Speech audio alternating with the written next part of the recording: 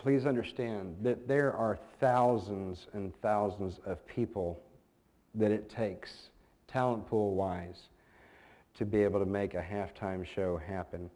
I've been quoted as saying that a halftime show is 6 months of my life played out in 12 minutes. And what I really mean by that is that 6 months out is when we start working on the initial pieces. It's more of the pie in the sky idea. We may or may not know the artist at that moment. When we do know who the artist is, then that's when things start really amping up.